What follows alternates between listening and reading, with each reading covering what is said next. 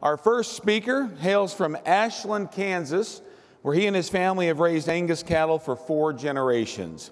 As president of GardinerAngusRanch, Mark Gardiner guides the family's day-to-day care of the herd, crop production, and native grasslands.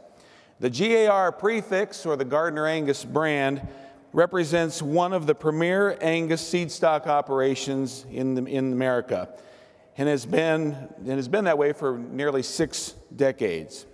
Mark's father, Henry, in fact, was on the Certified Angus Beef Board of Directors from 1991 to 93 during those extremely important formative years of the brand. Now, in his own right, Mark has also held leadership roles with the American Angus Association, National Cattlemen's Beef Association, Seed Stock Council, Kansas Angus Association, and the Beef Improvement Federation. Mark's steadfast leadership is equally important on the ranch, where he and his wife, Eva, and their 3 sons cherish their way of life, its rewards, and the challenges it sometimes brings. Mark is here to tell us his story and share his hope for future generations. Ladies and gentlemen, please welcome Mark Gardiner.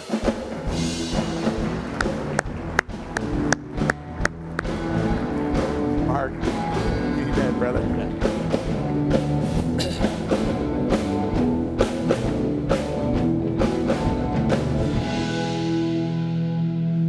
Well, good morning, everybody. 1,120,000,000 pounds. My goodness, thank you so very, very much.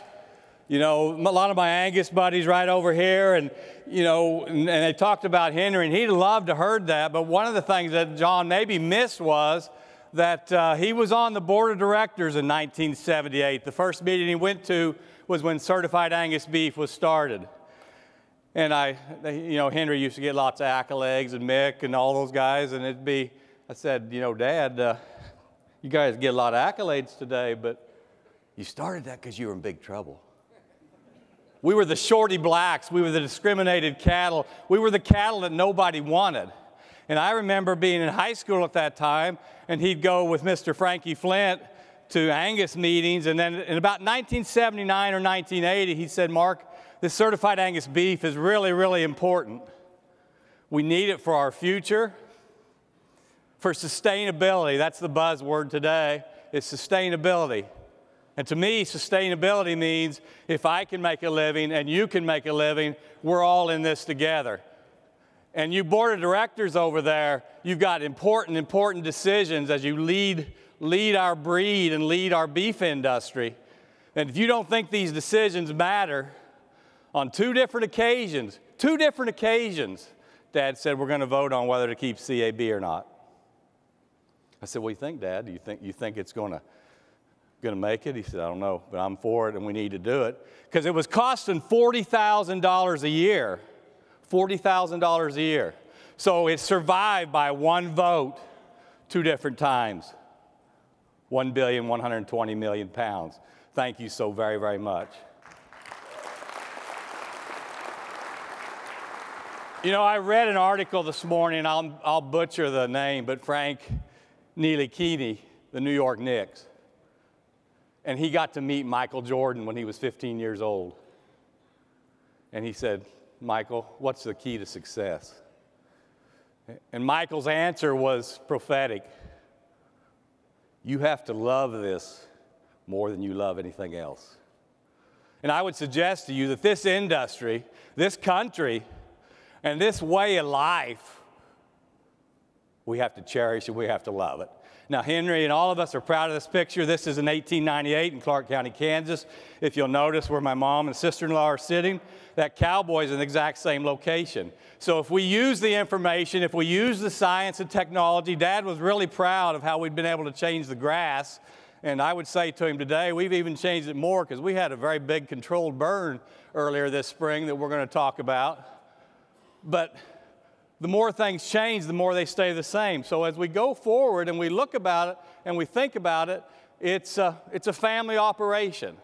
It's a family operation, and you guys are family operations. I got to see the award winners and what you were doing with all your enthusiasm and your love of the product, but most importantly, the love of the family. Now, this is Henry, and we're going to talk about Henry's rules, and that's Ralph on the horse there. And Ralph was actually born in a dugout that my family, his family, homesteaded in 1885.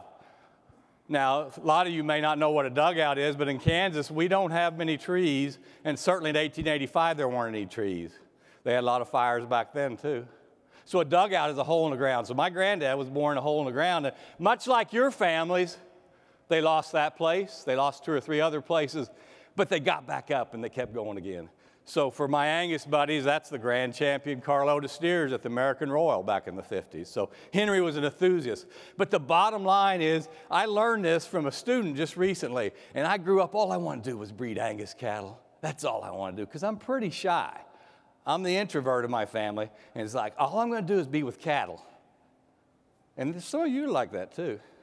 And I what a student taught me this year, and I've learned the last 30-some years is, I've noticed that every animal, every beef animal is connected to a human being. And that's really what we have here in the United States is it's about people. It's about working together to make solutions. So our family operations, oftentimes, we're located in an area where there's just not very many people. And you can read as well as I can. We have a relatively large ranch because we don't have any rain. We run a lot of cows. We have 4 production sales a year now. But the bottom line is, people say, several of you know my brother Greg and Garth, and they go, how y'all get along? I said, we don't. But one of Henry's rules is, at the end of the day, we can fight, and we can discuss, and we can give sign language as to what's important, but we have to stay together. And I think as we look at this country today, we can discuss, we can disagree, but we've got to move forward, and we've got to work together.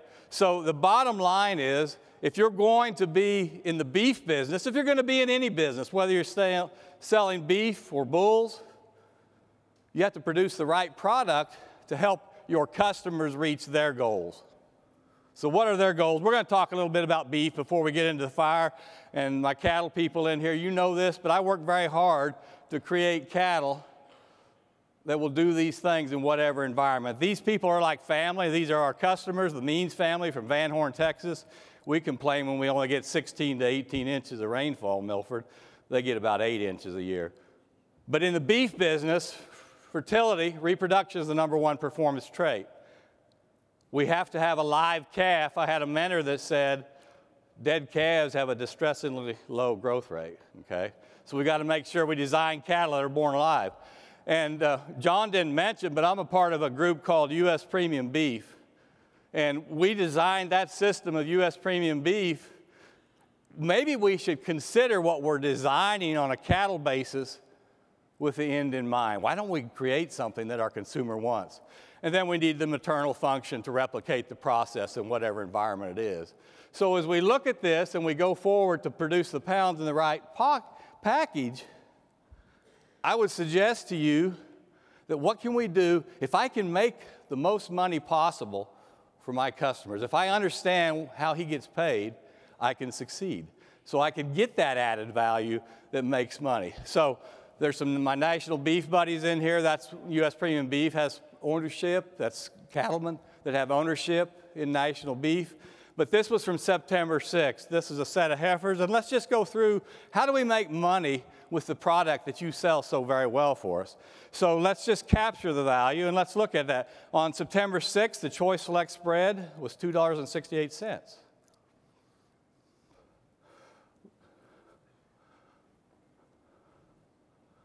Well, let's look at the certified Angus beef. For each and every pound that is brought that week, it's a 4-week rolling average, that's worth another $3 a hundredweight, or think of it as 3 cents a pound. So there's another $5.68 a hundredweight if we can hit those targets on this grid. So let's look at the prime grade. And year in and year out, we still got the Choice Select spread there. We've still got the prime, and On September 6th, that was 34 cents a pound. That's real money. And since I've been a part of National Beef / U.S. Premium Beef, the prime spread has been traditionally $18 to $20, and it's never been under double figures to my knowledge. So let's go through there, and there's an extra $36.82 a hundredweight, and let's take that through, and let's see what we can do to add value. Now, these are some cattle from our place. This is the same deal, and we won't go through all the details, but let's look at why were those cattle worth so much more? $195 a head. Can you make more money with those cattle? Can you make a living on $195 extra per head? You really can. And the bottom line is, and you'd say, well, that CAB percentage is pretty low. I mean, they were 97, 98% choice and above, but 76% were CAB, and the real thing there was 72% of those cattle were prime. The American Angus Association has the world's largest database. If we choose to use that and apply it judiciously, we can design whatever cattle we want to do. If I can do it with one, I can do it with all of them, and that's our goal. So as we look at this added value and we think about what does it all mean, and when I started with U.S. Premium Beef, my buddies out in Kansas would say, Gardiner, this is just another danged old Angus thing. I said, well, I hope so. Because if it isn't and our cattle aren't good enough, I need to know what's wrong. Since 1998, 84,000 head of cattle have generated $7.6 million above the base price for our family and for our customers that have used these shares. That's $91 per head for each and every animal that we brought to National Beef. That's real money. So now we're going to change gears and we're going to look at some things. And I know they played a clip yesterday, and I said, could I see what you played?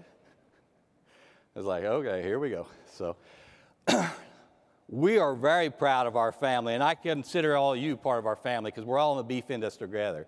We're proud of our ranch, but the family is more important. It's those Henry's rules of are we going to get along, are we going to figure it out, are we going to get it done? And so when we look at the family, and as I said, we have our days, but it's important to us, and we have to look at the land, the knowledge, the values. We're going to talk a lot about values. And Henry had a lot of rules. One of them was this place is not a birthright. It's a work right. And if you want to come here, you're going to have to work. Somebody said to me yesterday, well, so how did you get to where you got? I said, well, I started out hoeing trees in a tree belt and scooping out bunks and hauling hay. But the bottom line is, and my brothers and I have made investments and we've grown. And when we look at that growth in the original land there in the 60s, we kept growing because of the help of our family. And today we're a 48,000 acre ranch. And you just don't do it overnight. My older brother, Greg, he said, you know, you're going to have me in debt for the rest of my life. I said, yeah, you're pretty much right. I said, remember, people gave their lives. They worked their entire life, worked incredibly hard to give us the opportunity to have a chance. And that's what you want for your families. That's what I want for my family. So when we look at this and we look at it, and that's Henry and Ralph right there. That's in the dirty 30s. He was born in 1931. And that's us a few years ago. My hair's a little bit grayer now, but that's the last good picture we had of Dad together. And so you think about it, and you think about the family, and you think about what we do and how we do it together. And these values of life. You know, I've often wondered, you hear about World War II and the Greatest Generation.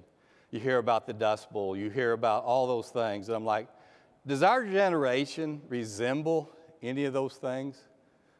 I never really knew. I really didn't know. You know, you'd like to think you could measure up and do things, but, you know, the reality of it is sometimes you have to have the opportunity to express it. And this is where the talk's going to get tough for me, because it's not emotion about the stuff that was lost. It's emotion about what God's people did for us. It's the greatest blessing in my life. This was a big fire. It could have killed hundreds and hundreds of people. We were all out amongst it, and it's the greatest blessing ever. We like to tease the Kansans that know, that's Clark County, Kansas. And this fire is 2 counties away from where the Anderson Creek fire was. And this was the largest fire in Kansas history. And so we tease those guys in Barber County, our fire was bigger than your fire. So it was a big fire. Clark County, Kansas has 600 and some thousand acres. It got 500,000 acres, and if you can see Gardiner Angus Ranch there, I told a friend that was checking on me when that was happening, I said, well, we're pretty much in the epicenter of it. So here it comes, the stories of it all and how we worked through that. We were working cattle, you know, Angus buddies, we were weighing calves for 205-day weight. We had all the horses, and you know, we had a bunch of interns with us, and the wind was blowing 60, 70 miles an hour, and our boys were having fun telling them. They go, is this really pretty windy? He said, oh, it's not too bad. It might be a little bit breezy, but it was blowing, and it was dirty, and it was nasty. And we smelled smoke. So I said, I'll go check it out. Well, this is what it looked like the next morning, and when I smelled that smoke, if I could go back, please. Thank you. I went to see where it was. And to cut to the chase, I went there. The wind was out of the south. And I thought, you know, we're okay. And one of the neighbors and I said, we better just stay out of the way. And so I'm actually trying to go backwards, I'm sorry. I do that a lot. That's what we call progress. So we decided we better stay out of the way. And so I went home. I told Eva where it was.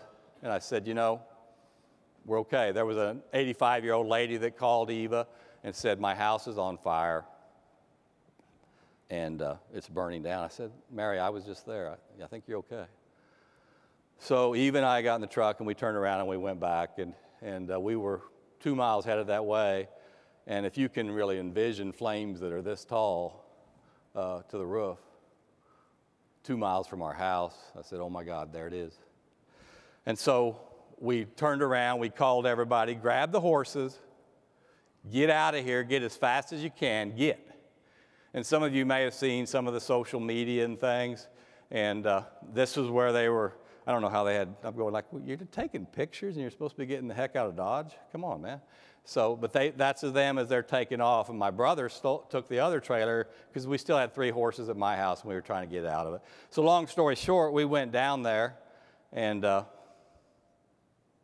everything was on fire. We went into it, and we got the horses up to the barn, and that seemed safe because there wasn't much fuel there. And ultimately, we went into the house, tried to save our dogs and get some things. And I lost Eva in there. And so I knew her pickup was parked in the front, and I looked out, and I saw that her pickup was gone. So I'm thinking, you know, I can't see because of the smoke. And I probably better focus and get out of here. But I had a couple of tasks that I wanted to do, and those tasks ended up being, I grabbed some baby pictures off of our dresser. Eva and I write notes to each other. I grabbed those. And I came running out, and I couldn't see, and I fell down. They made fun of me because I lost my hat. It was a 30-year-old hat, and my brothers go, you couldn't even keep your hat on. And as that went across there, and I saw that, and I thought, you know, I don't need that hat. So I jumped in the pickup, threw in, and oftentimes when you think about the good Lord and how he prepares you, and Eva would tell you, I am a doofus, okay? I get up early in the morning, and we don't have a carport or a garage, and a lot of times there's frost there, and I can't see, okay? So I'm like, she goes, why don't you scrape it off, or this, that, and the other? I said, oh, it's a lot of fun, because she'd sit there and go, you're an idiot. And I go, yeah, pretty much. But we have a gravel road around our house, and long story short, I would open the door every morning, go to work in the dark, and I would watch that. gravel road. I'm a K-State graduate. Come on now, we can figure this out. So you think about it, and all these memories, it was night to me because it was so black I couldn't see. And I said, good Lord, get me out of here. So I followed that road out. And of course, you know, if I know where I am, I know where I am. I know I'm okay. And the good news was I knew the barn was on fire by that time, but I followed that road out. I couldn't see a thing, and there was a back way around. The fire had already burned by, and I needed to get back and try to check on those horses and put the fire out of the barn. And so some of you may have seen my brother, and he thought he pulled in there with the trailer, and he had the one way in and one way out. He had it blocked, and he felt like he was a sissy for turning around with those 60-foot flames, and he was pretty distraught. And they found me down there throwing buckets on the barn, and he came there, and he called me a son of a gun, and he did this social media, and he kind of broke down and this and that, and I said, man, if I had watched that beforehand, I'd have really been scared. So it probably wasn't the wisest thing I ever did, but what we had to do at that point was to move forward, and these are some of the finest Angus cows that we had ever raised to that point. But you want to know why it's a blessing? We buried cows. And I have a theory called the Dorito theory. If you'll buy these cattle, I'll make some more. And we had our lives, we had our loved ones, and that's not true for everybody. So as we look at that and we move forward, and you think, well, you're pretty bad on PowerPoint, Mark. I have 3 of our men are on the rural fire departments. This was a picture that they took as they ran to the fire. That's all they could see. And so when you look at our community, it's really like your communities, what you do to make a living and what you care about and cherish. It's really about the people. So 85% of the income in our county comes from cattle. There are way more cattle than there are people.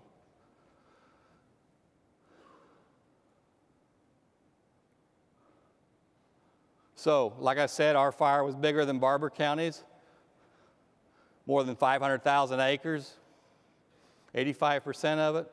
You know, we lost about 10,000 head of cattle as a community. 30 homes were lost. You know, there were actually 7 deaths in Kansas and Texas. And, you know, you think about the cattle and you think about how come they couldn't get away? And as we went there and we looked at it and we saw all that death and destruction, and we were all amongst it for the next 48 hours, we were looking at that and we were saying, you know, if the coyotes and the jackrabbits and the deer can't get out of the way, you know, that's why they couldn't get out. And when you think about a fire that extends 35 miles north to south and that's moving with an energy of 80 to 100 miles an hour, it's a big fire. So when you look at the cost of it all, there were over 4,000 miles of fence lost. That's an estimated cost right there of $41 million. You know, the largest ranches lost the majority of those cattle. We lost 600 cows, which those 600 cows, they were calving or just calves, so you actually lost the cow and the calf inside of it. And so when you look at taxes and just running, you guys know how to run businesses. You know, and I remember during the night as we were fighting fire and we were all out there doing that, I'm going like, I knew everything was gone. I knew the fences were gone. And like, it'll be years before we can ever replace this. And so when we look at it, and this is actually, many of you have been there on the Cattle Friends, but if you look at this and you look at where it is, I mean, these are dead cows right here. My house was down over here. Here's that road that goes in one way in and one way out. And ultimately, you know, and you think about this fire, this overhead of it, that wasn't started by fire. That was started by the heat as it blew through this tree belt and ultimately we lost 7,000 big bales of hay. People said, you should have had it scattered out. I said, I had it scattered out over 25 miles. Don't you think that was enough? I did. So, and people even here this week, they've said, oh, I'm so sorry. And I'm like, what are you sorry for? What are you sorry for? Well, your house and everything else. No, that's just stuff. This really is truly been a blessing to know that we can step up. But more so, you know, some of my friends over here would say, you're kind of a cynic sometimes, Gardiner. I'm not anymore. God had his hand on our family and our community. And when I look at where we were there as a family, and that's the same location, we didn't lose anything. We didn't lose a single thing. And as we look at towards the future, this calf was born the next morning. And my sons were out gathering cattle. We had one pasture. This was actually it. There were 226 pregnant cattle out of there, and we came out of there with 22 head. And but this is an important cow to us. There's hope. There's hope because people cared. And so when we look at, are we preparing the next generation? Are we working towards, when we look at our industry, 94 million head last year of cattle, we look at 913,000 cattle operations. And when I watched you guys win your awards yesterday, it was mainly families. And one of the things, even when it's a business, that's a family. The American Angus Association is a family. Kind of like my family. How y'all get along?